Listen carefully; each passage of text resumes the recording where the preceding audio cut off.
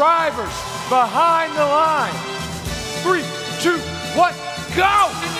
Finals match 1, numbers 1 seed Alliance versus number 3 seed Alliance. Shots coming from all directions. 179 look like they're successful in gaining at least 2, make that, yep, 2 extra shots. Red Alliance with a good advantage coming into this driver controlled period. But Blue Alliance, they can shoot. As you see, Ninjaneers putting up the first couple of points for the Blue Alliance. The entire field moving to the blue side, chasing that cargo down. 180 Spam and their Alliance partners. The cargo make contact and they drop in. Breakaway, they're the captain, in position, lining up. Firing 1, firing 2, not, oh, it goes in the low hub. That's gonna give him some points. Right now, Red Alliance with a comfortable advantage. Plenty of time left for things to go right or wrong for these teams. 39-37, once again, putting some points up for the Blue Alliance.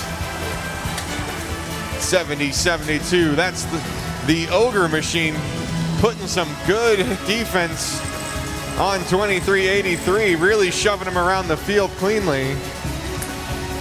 Not letting that machine score many points like we saw in these previous playoff matches. 50 seconds left to play.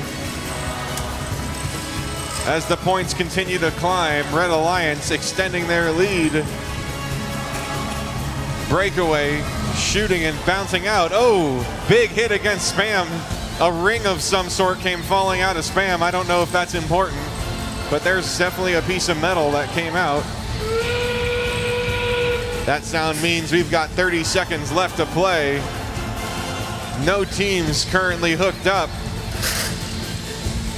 Looks like Ogre's gonna raise their arms up and start to climb.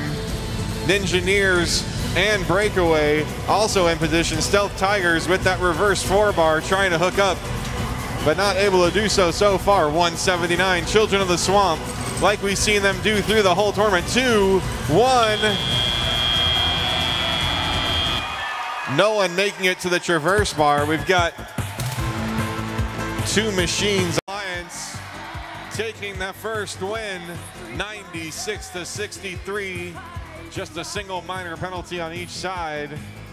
All right, we're gonna let these teams chill out for about 5 minutes and we'll come back for finals match 2.